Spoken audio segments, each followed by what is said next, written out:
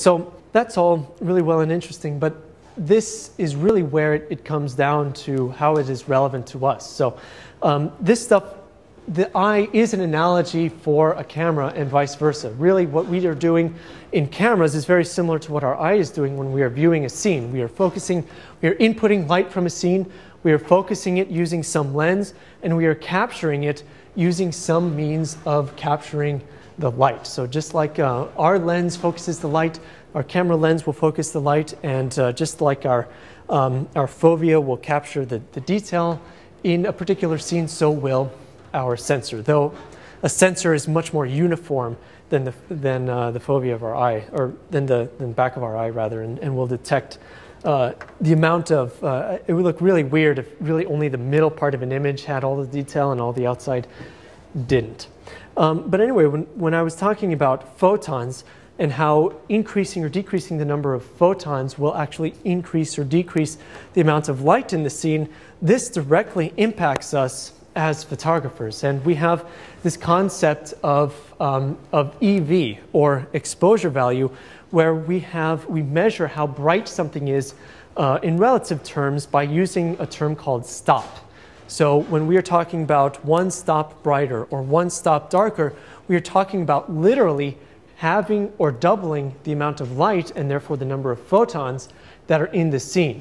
So if we double the number of photons in a particular scene, we can make it twice as bright for the camera. So it doesn't look to be twice as bright to us because the way that we perceive brightness is not linear, it's not a one-to-one relationship, it's actually very, very skewed in this almost logarithmic looking graph. But a camera is very literal when it is taking and recording photons from a scene.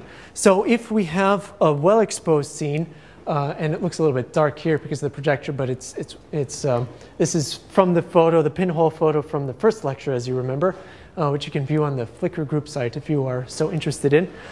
We can also increase the exposure by 1 or 2 stops, which therefore means that we had twice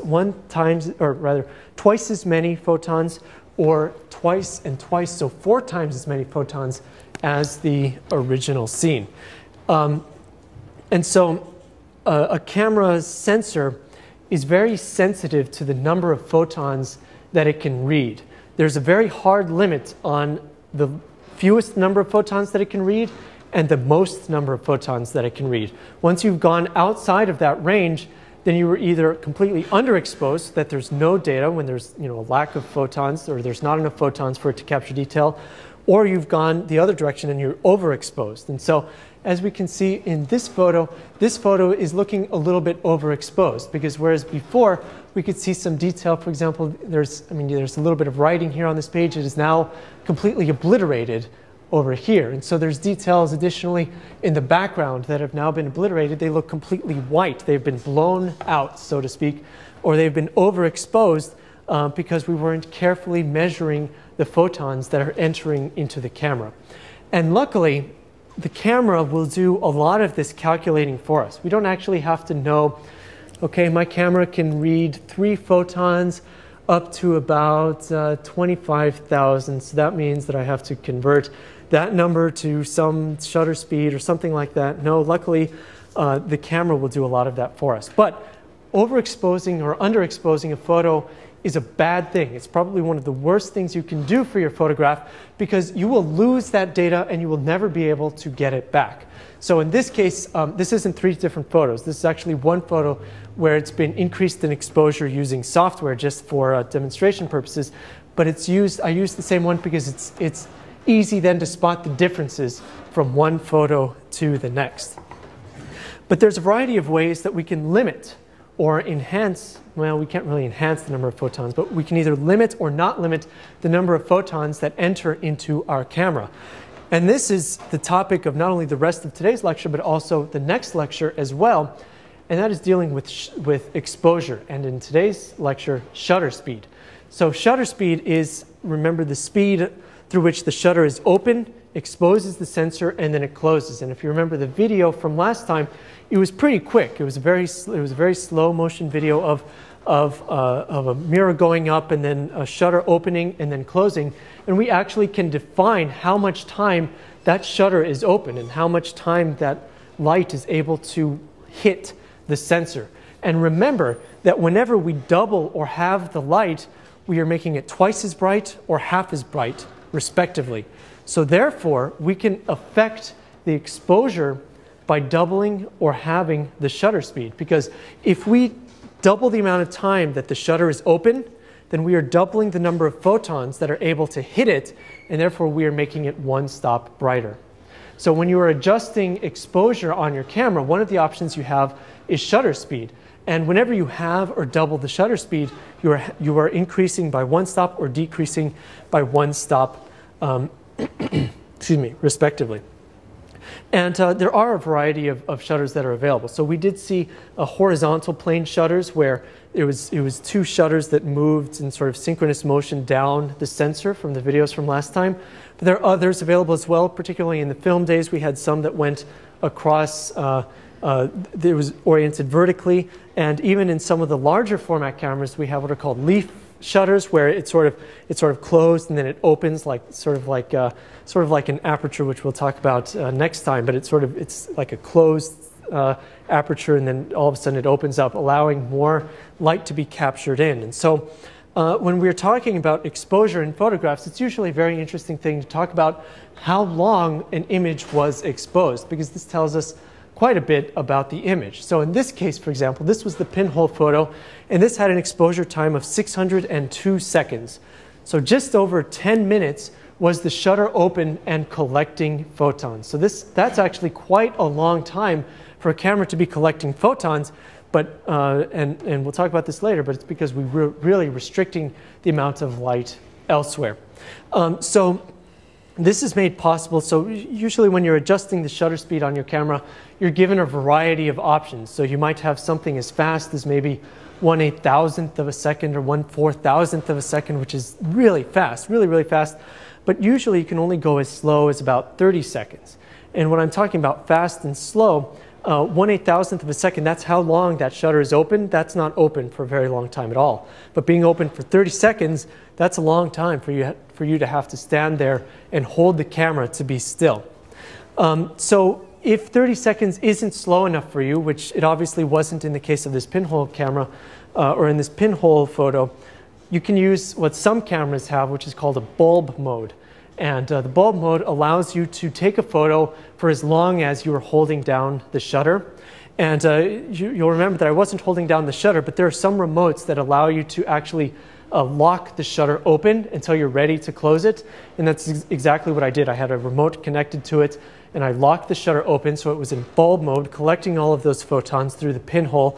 And then when the timer was up, we just turned off the shutter and then it closed, and did the final calculations when saving the photo. So you'll notice that there's a particular effect that we can see with this photo. And that is that everything is blurry, blurry, blurry, and fuzzy, fuzzy, fuzzy. And that is because of motion blur. So one of the effects of shutter speed on a photo is motion blur, where the longer that it is open and collecting photons, the fuzzier things will tend to be, especially things that are in motion. Because you can imagine if we have a, let's see, it's always hard to come up with an analogy for this, but if light is coming from one particular spot and you open the shutter and then you move that light, now that light has actually been moved across the sensor, and so it will actually appear to be a streak on the sensor rather than just one solid block of light. And so this is very apparent to us when we are adjusting shutter speed on our cameras. And in fact, that's one of the reasons why this photo is so blurry, because at 10 minutes, you folks were moving around a lot, and so the details in your faces, for example, were actually changed or were actually blurred out quite a bit just by your simple motions. And this is one reason why the tripod is so important, is that if you have a shutter speed that is at all not very quick, then you are going to need some way of steadying or stabilizing the camera so that it doesn't move. And remember that these pixels are very, very, very small in a camera, and they're smaller than a human hair. So if you move your camera even just a human hair's amount in the time that shutter speed or that shutter is open, you could get motion blur within the image, even if it is very slight. But this is sometimes an effect that we want. So sometimes you want to be able to have the shutter open for a long period of time and get motion and movement within it. So fireworks, for example, is one thing that you really want to see the motion of the fireworks. If you take fireworks photos with a typical camera, sometimes it will try to make the shutter speed too fast so that you only see a very small part of the firework. You don't see its motion. And usually what you want in fireworks are motion, so that you can actually see the fireworks moving throughout the frame. So you want to have a couple of seconds maybe of time where the shutter is open so that you can capture that sort of effect. And if you notice, and from now on I'll be posting exposure values for all of these photos in the lower left-hand corner so that you can see if you're interested. This photo had an exposure value of 10 seconds. And so luckily, these other things are relatively sharp because they didn't move very much in that 10 seconds. So relatively, they have stayed still while the fireworks instead have moved. And this, and another thing about fireworks before I forget, it's really tough to get good fireworks photos unless you have a lot of wind and a really, really stable tripod.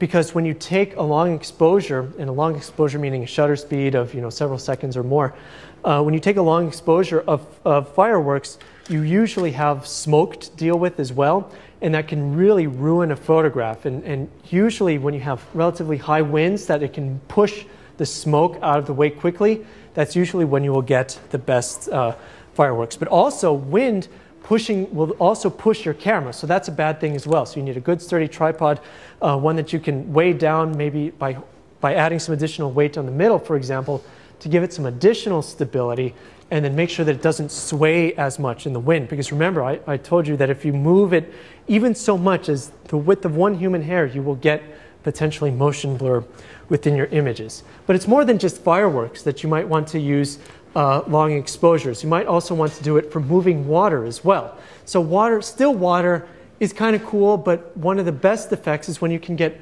this really sort of milky white water that can result from a very long exposure. Was there a question? Yeah, just wondering, is there any fear of damaging the sensor if you leave the shutter open for too long? Is there any fear of damaging the sensor if you leave the shutter open for too long? No, not that I know of. The worst thing that can really happen, well, there's a couple things that happen. When it's open and reading light, it's generating heat. So in very hot environments, this can be a problem because heat will cause artifacts on the screen. But the other problem is that long exposure shots you'll also sometimes get what are called hot pixels. So it's 1 or 2 pixels on the image that are completely red or completely blue, and it looks very, very much out of place. But usually that's what those what is it called? It's long exposure correction or long exposure reduction or something like that. Most cameras have a feature that also takes a similarly long photo with the shutter closed so that it can read the same hot pixels in a completely black frame, and it just subtracts out those hot pixels from the original photo. So for very long exposures, that's usually the only thing you have to contend with.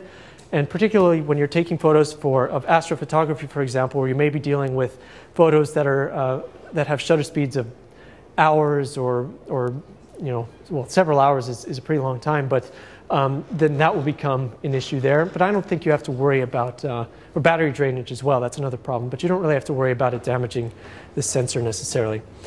So getting some motion in the frame can actually be very visually interesting. So for example, you can get a very milky white stream of water, for example. And so in this case, I wish that I had been able to capture a longer shutter speed, but as you can imagine, this shutter speed was only 2 seconds, but as you can imagine, when you're dealing with a very, very bright situation where there's lots of light coming down, it's difficult to try to keep the shutter open for longer because you run into that problem I described before where you simply cannot put too much light into the sensor, otherwise it will just completely overexposed. It will be completely overexposed.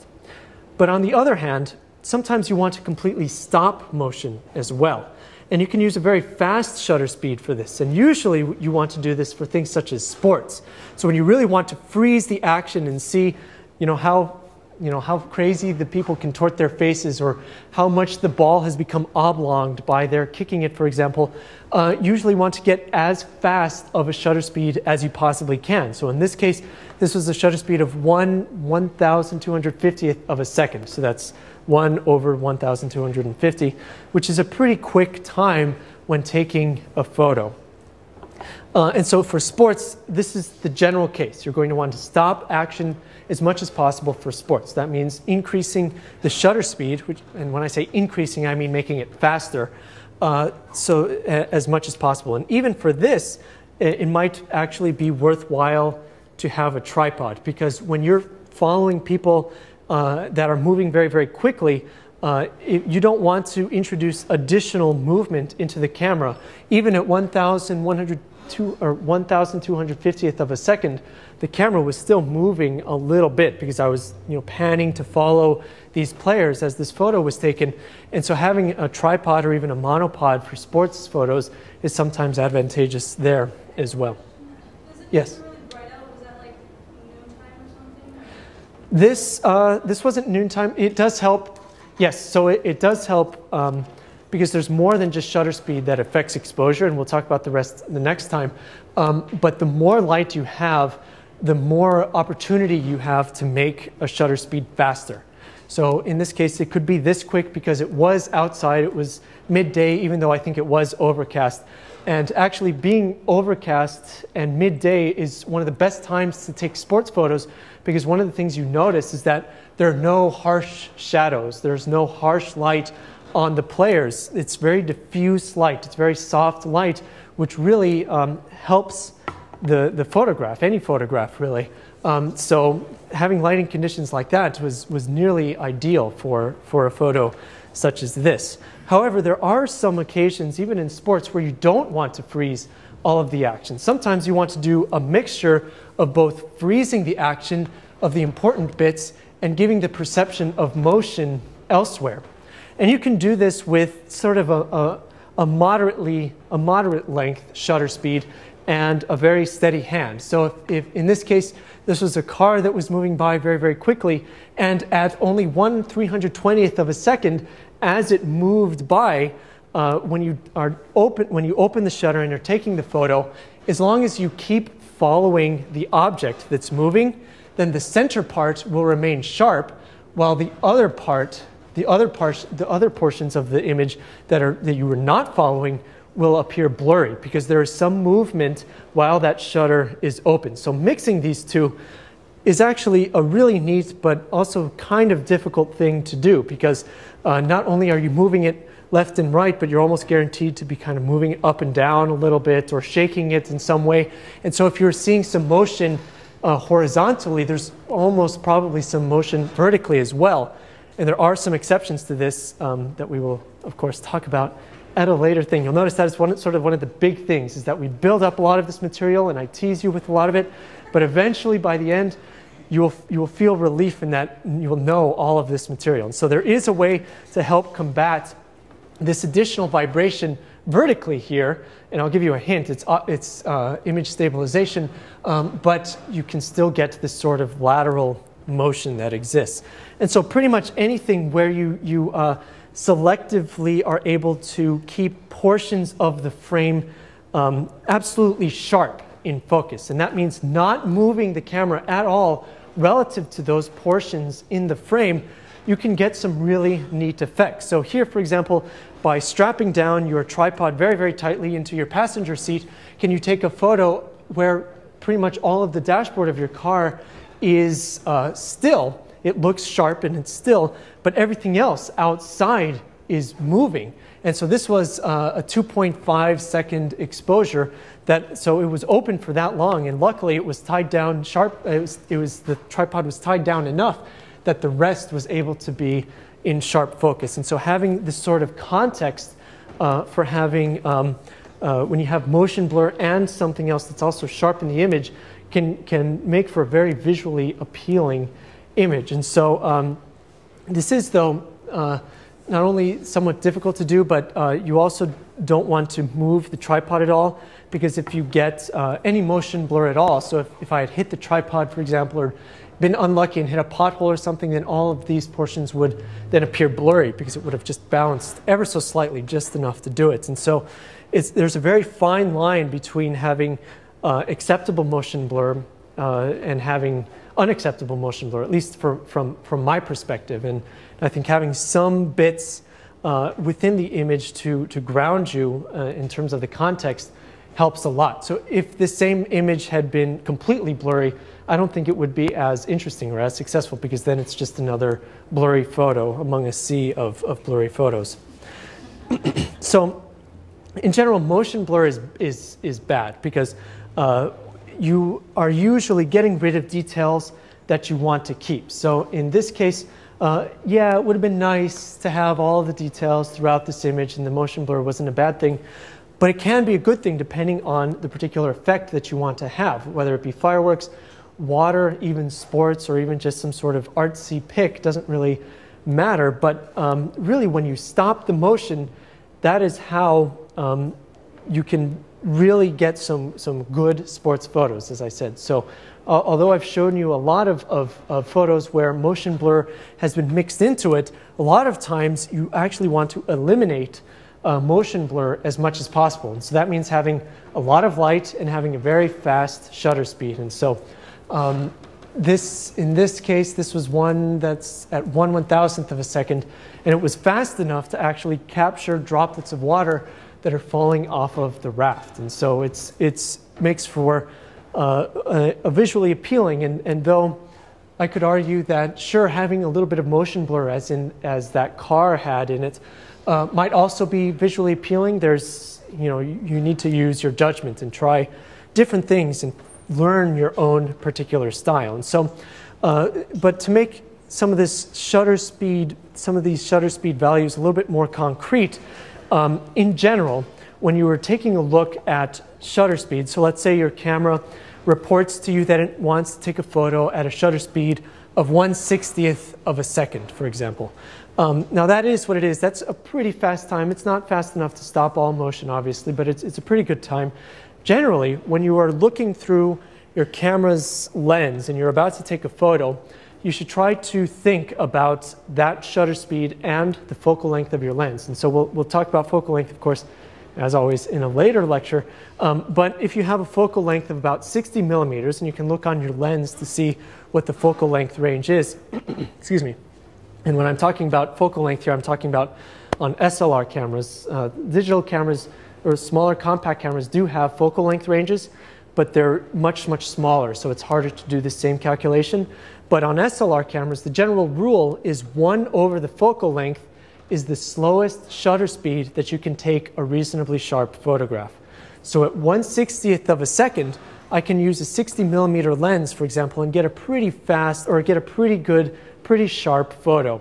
But if I were using a 70 millimeter lens or a 200 millimeter lens, using 1/60th of a second is probably not going to be fast enough. And the reason for that is that when we're looking through these lenses, longer focal lengths are more zoomed in. So the more zoomed in you are, the harder it is to keep the camera still. So that's something to keep in mind. But when we're talking about 1/60th of a second, let's say that I have maybe a 100 millimeter lens on my camera, how many stops should I adjust that to get a reasonably sharp photo? So from 1/60th of a second, I could double it or halve it, each of which is a stop. If I double it, what will the shutter speed be? Right, well, doubling technically is 1/30th. So doubling it is because when you were doubling the shutter speed, you're making it slower. And remember that the smaller number on the bottom of the fraction will mean a slower number. So 1/30th is a slower time. So what I actually need to do is make it one stop faster. So do about 1/120th of a second. And this is possible to do. Like I've been alluding to, there's more than just shutter speed when we're talking about exposure values. So you can adjust more than just the shutter speed when you need to try to keep the light within the permissible range of the sensor, but you need to get some particular exposure value, so whether it be shutter speed, aperture, or ISO, to achieve the end result that you want. And so how we will adjust all of these things, we will talk about next week. So thank you all for coming, and we will see you next week when we continue talking about exposure values.